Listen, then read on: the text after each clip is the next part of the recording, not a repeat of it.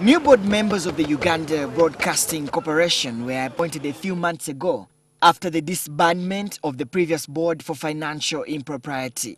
But as the new members moved to officially assume their roles at the national broadcaster, police officers at the entrance blocked them on orders of the acting managing director, Paul Kihika.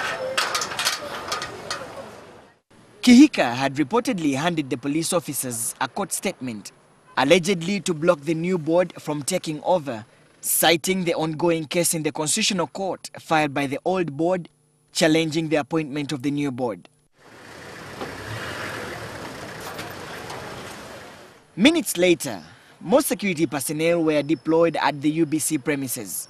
A source told NTV that this was after the authenticity of the court statement was questioned.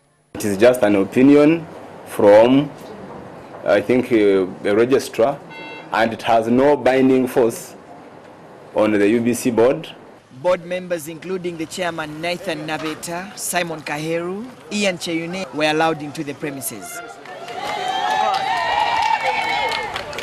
They then headed to the managing director's office, which was found closed.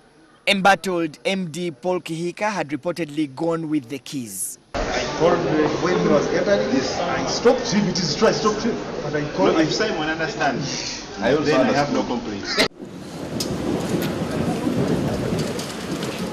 Police was forced to call the fire and rescue team to break the doors open.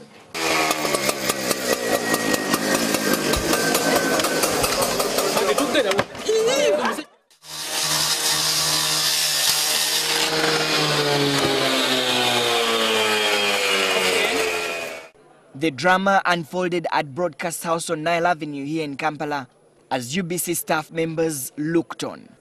UBC board chairman Nathan Nabeta told NTV that Paul Kihika was relieved of his duties as MD in July, but he sought another 40 days to prepare to hand over, which request was rejected, but Kiihika insisted on staying.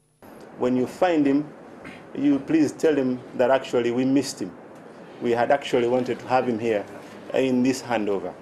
The board appointed senior engineer Angello Nkeza as the new acting UBC managing director.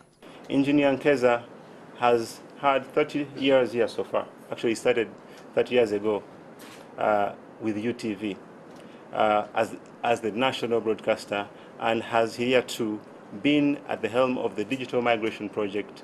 Kiihika was named acting managing director 3 years ago, taking over Musinguzi Mugasa, who was sacked amid similar controversy. Kiihika's tenure has seen delayed staff salaries, financial mismanagement, and failure to remit staff NSSF contributions. It's a question of time whether the new board will redeem the national broadcaster of the perennial scandals.